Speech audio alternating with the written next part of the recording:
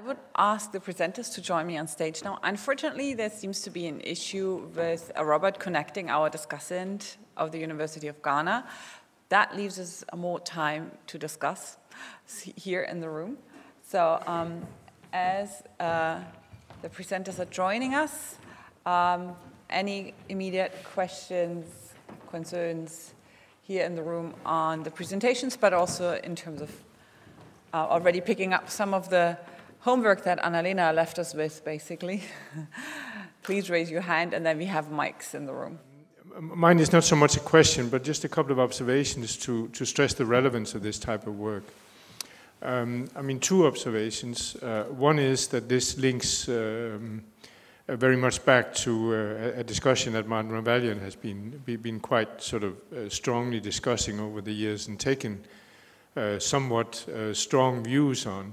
So I think it will be kind of relevant in relation to this to sort of make sure that it's linked back to his arguments and so on. And this is just observation. I haven't had the chance to read the paper, so this is potentially already in there. But it will be kind of interesting to hear whether you have any reflections on his rather strong recommendations and why he did that, and then the results or recommendations that you're coming up with. The other observation is that we've just been going through the corona crisis. And when one does a very careful analysis of corona responses or measures taken due to the corona, and try to compare low-income African countries with other countries in the world, there are basically two extremely interesting things that stand out in terms of where do the differences lie. African countries in general did exactly the same sets of measures that the developed world. When you go through, control of movements, etc., etc., etc., all of that looks very much the same. But there are two very different things. One is the capacity of the public sector to respond because of fiscal constraints, and the other one is the long-term consequences of the inability to respond. I mean, those two things are essentially the key differences between the African continent and the rest of the world. And that, of course, stresses the relevance of the kind of work that you're doing, and it suggests, for example, with reference to Yuka's point, where is it that the African countries really are in terms of this sort of thing. So maybe I would sort of suggest that that's brought out clearly, that actually we are finding the African countries up here rather than down here, to get that message across, because it is so fundamental in our policy discussions and thinking about the implications of this work. But those were maybe more comments, but thank you. Thank you, Finn. We take Pekka, and then you get a chance to get back. Yes, I'm Pekka Seppälä, coming from Foreign Ministry, so from aid world more than research world currently. Thank you for presentations. They're very nicely complementing to each other, getting from technical targeting towards this more political sphere in Anna-Leena's presentation. Just one observation for this Jukka and Adnan's paper is question on data. I remember that in Ethiopia, the latest poverty data is from 2016. So what kind of data sets you can use to get the sort of a national coverage, and that somehow relates to Michal's paper on because in aid, if you look at the Ethiopian case, you have an interesting. You have like about 20 million poor people, but then you have like 5 million internally displaced people and many million refugees from other countries. So in addition to the normal poor, supported by social protection schemes, and which are supported by a normal aid, there is humanitarian aid targeting differently different sets of people which are partly overlapping. So my question is that you have studied the official development cooperation impacts. Do you also have located in some of these countries separately the impact of humanitarian measures? Is that somehow included?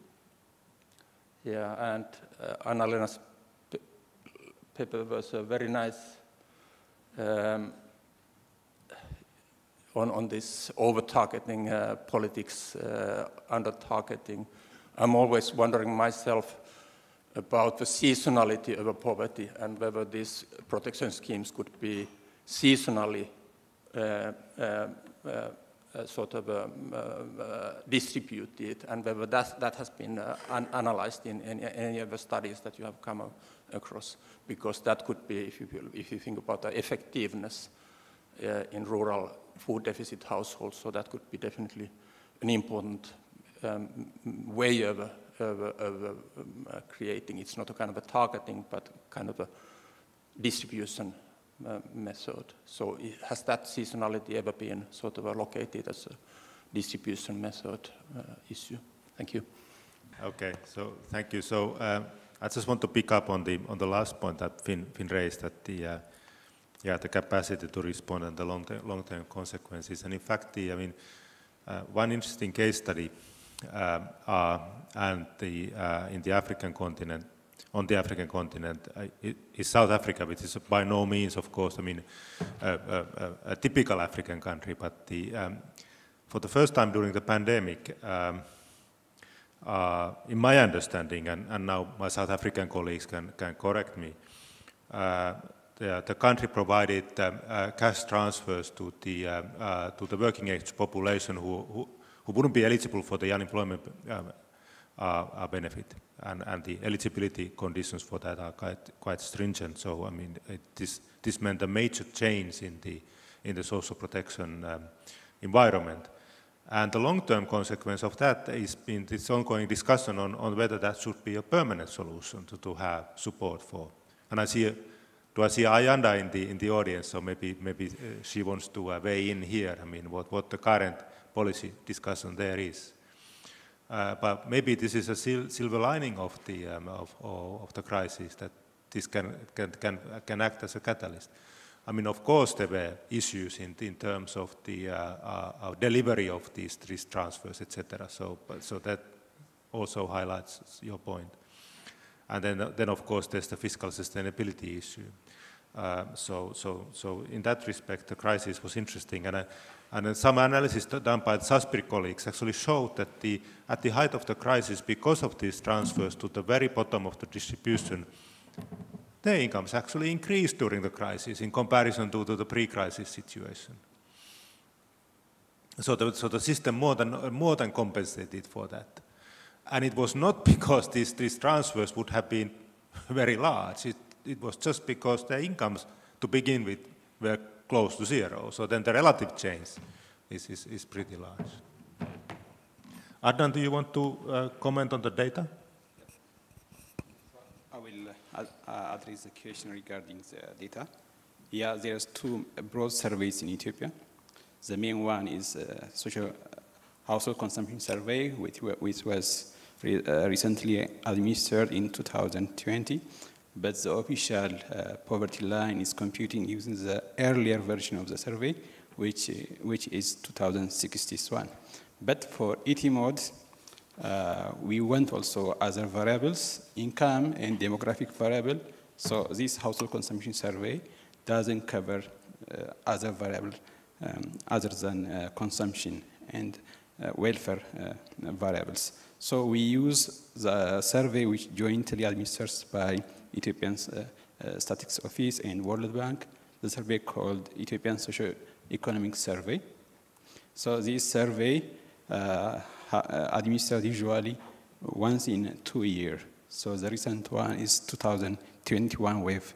So we use the absolute poverty line from 2060 survey, and then we inflated to to 2020 in order to measure the effect of the crisis on the poverty.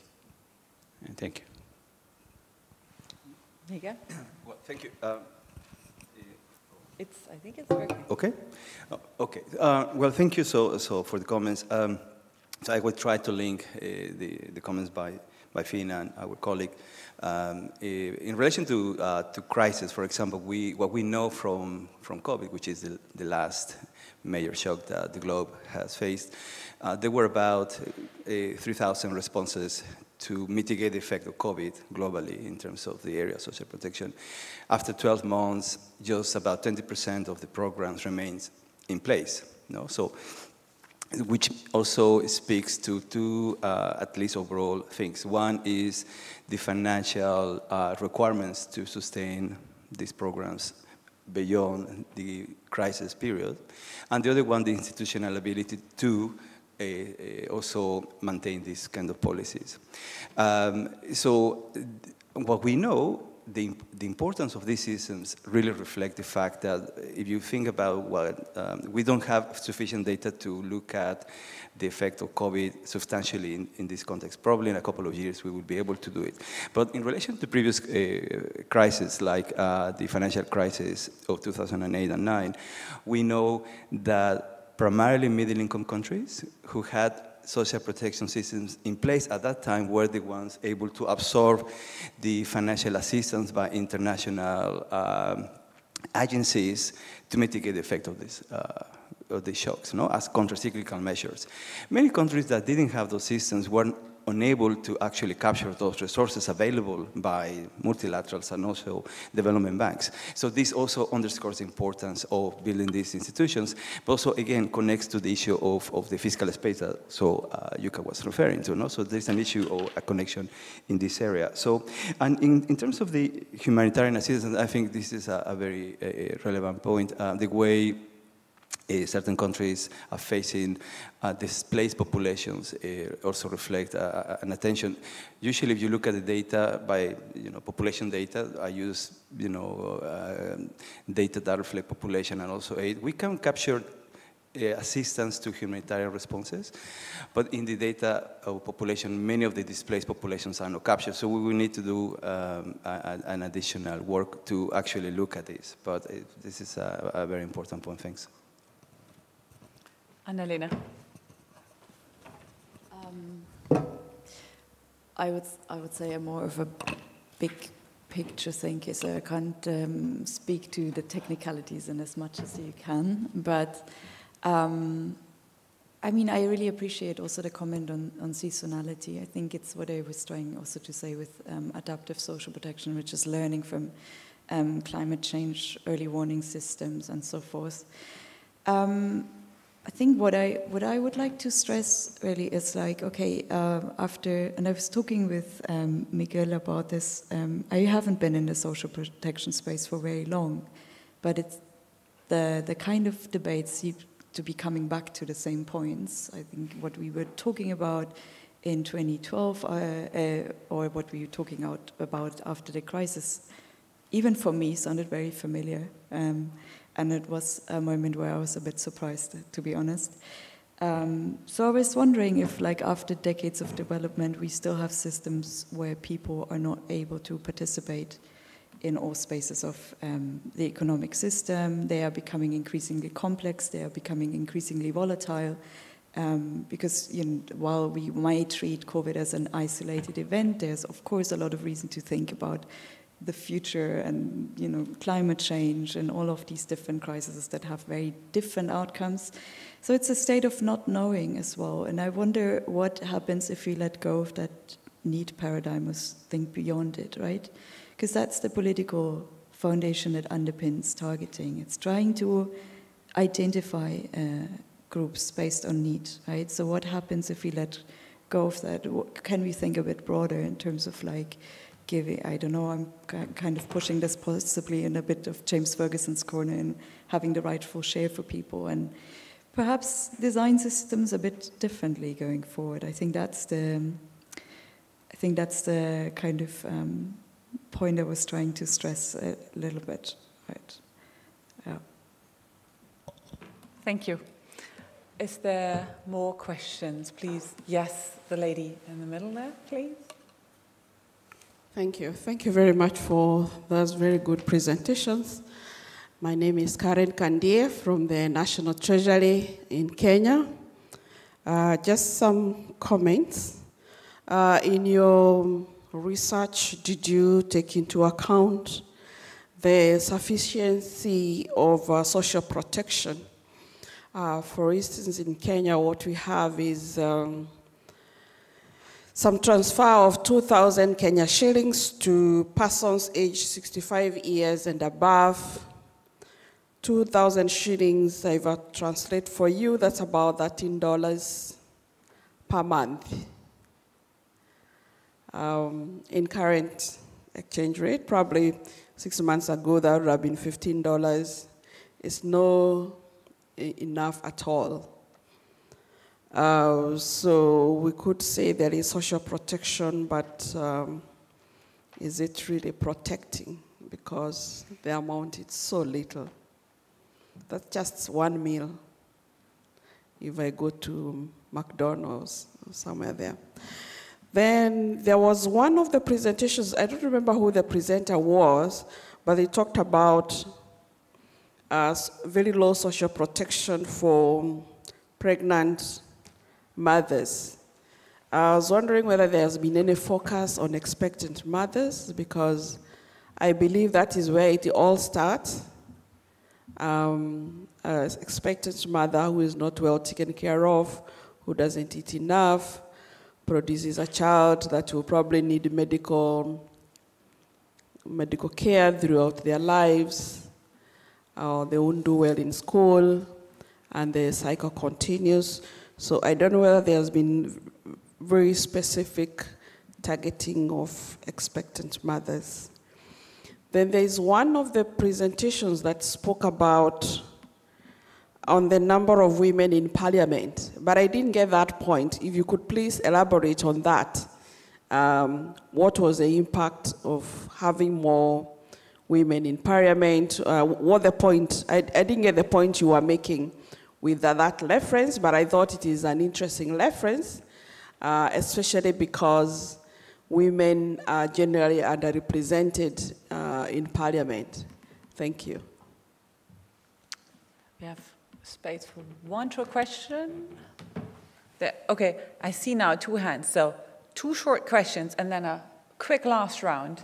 And then maybe one person gets back to each question so that we make sure every question is Hi, thanks a lot for the presentations. So I have a question about the modality of delivery of donor-funded social assistance, perhaps for Miguel, because you alluded to it in the last point of your presentation, saying that in certain cases, donors directed their funding towards project aid because of fear of regime capture.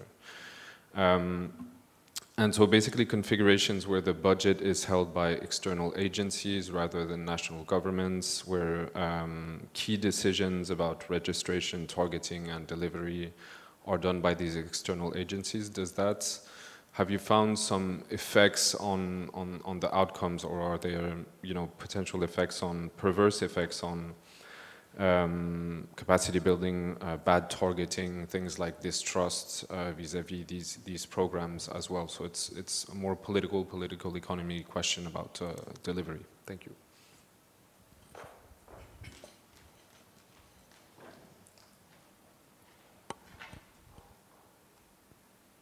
Yeah, my name is Paul Akuma from Uganda, EPRC. Mine is a follow-up from the comment from the official from the Kenyan Treasury. We do have a social protection for the elderly in Uganda also, much lower, maybe $5 a month, the amount received.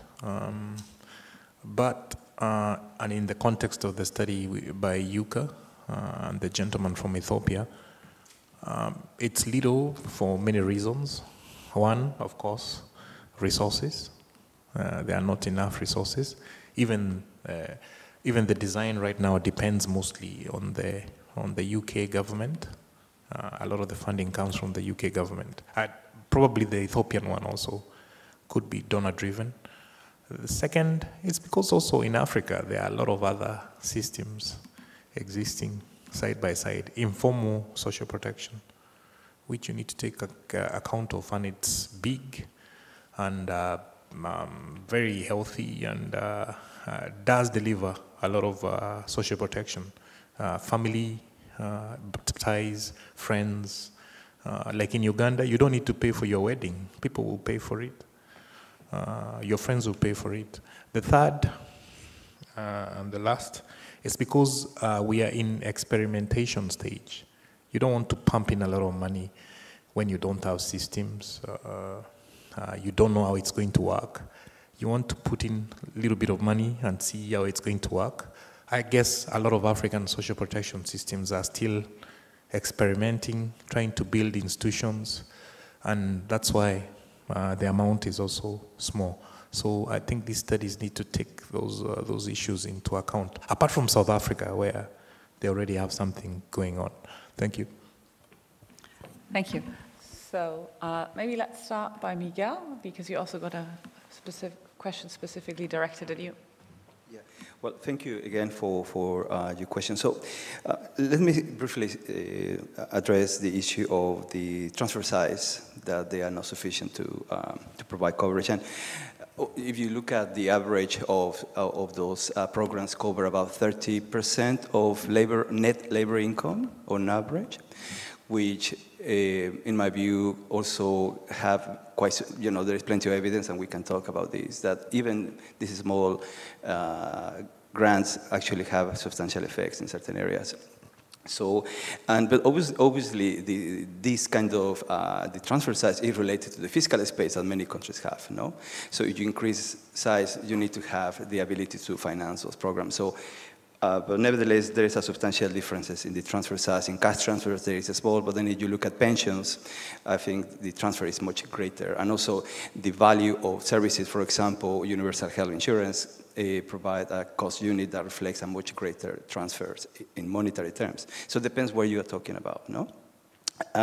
But in terms of the political economy, which is also a very important thing that we did, I mean, we complemented the study, the econometrics, and all the quantitative analysis with also more qualitative approaches to understand precisely the political economy dimensions of that. And I interviewed several colleagues in different agencies, trying to understand how choices from moving from bilateral aid or decisions taken at the national level, how that influence or may, diverge from the choices by multilaterals. And very often, the main decisions are driven by political factors in donor countries, not in recipient countries, no?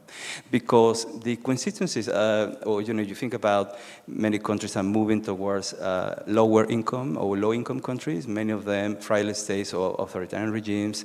It's very difficult to argue or get support by the population to continue financing those regimes. So obviously there is a political impact on continue financing these, and the choice is to do it through a neutral, between brackets, neutral actor, which is, for example, the World Bank or UNICEF. No? So there are certainly effects in terms of the influence that donor countries can have on this dialogue. Obviously, the dialogue continues through multilaterals, but obviously multilaterals make certain choices and decisions based on their policy priorities. And this is also observed in Sub-Saharan Africa in particular by the way programs have been shaped, by the influence of the World Bank in particular. The World Bank has been incredibly influential, no? So, but what I can tell you from our qualitative analysis is that those choices reflect donor country politics. Yeah, thank you. And Nan Yuka, do you want to take the questions that came regarding your presentation? Okay, thank you. Yeah, the resource allocated for the benefit program is very less, not only in Ethiopia. This is the case for most of the sub-Saharan countries. For instance, in a PSNP or PMT program in Ethiopia, an individual who is a client get only 15 kilogram of white rice or wheat flour in a month. So our analysis shows that most of the recipients are in the bottom 2 quintiles. So even after getting the benefit, most of the recipients still remain in poverty. So the main use of this program is not reducing poverty rate, but it helps to only minimize poverty gap, since it reduces the gap between the bottom income and the poverty threshold. So when you see also the coverage still less compared to the share of poor in Ethiopia, per the national figure, around 24% of Ethiopians are poor, but the population is now above 100 million, but in total, the benefit covers around 8 million individuals. So not only the amount, even the coverage is lower. Thank you. Yes, very little to add. I mean, I basically agree on what was said, and so certainly, I mean, the amounts are low, and then also quite a bit of depends on what one's poverty measure is, because I mean the headcount rate that we showed here is not the sort of the best possible measure in this context, perhaps, and that's why, as Adnan correctly pointed out, we also look at the gap, and of course, I mean, one should also look at the squared gap, and it's absolutely. When it comes to the, informal arrangement, that's absolutely crucial. With the kind of data that we have, we don't work on panel data, so we don't know, how the inter-household transfers react when the incomes decline. But that's an addition. That's an important addition as well to the picture. Thanks. Annalena, you wanna say some final words? The final verse is a big responsibility. I'll pass that to you. Yeah. I'll do the final verse. Okay. Yeah. I don't think there was a question. Good. And also there's a coffee break, so you can always catch the presenters as they go off stage for more discussion. Thank you very much, first of all, to the presenters for a very interesting session. Thank you to all of you for being here and for showing interest with questions and comments, and I hope you carry on discussing. There will be a book coming out next year that will be around all these questions. Parts of these presentations you will recognize when you then have the book lying on your bed night table and will read it every night, I'm sure. So thank you very much. Have a nice coffee break.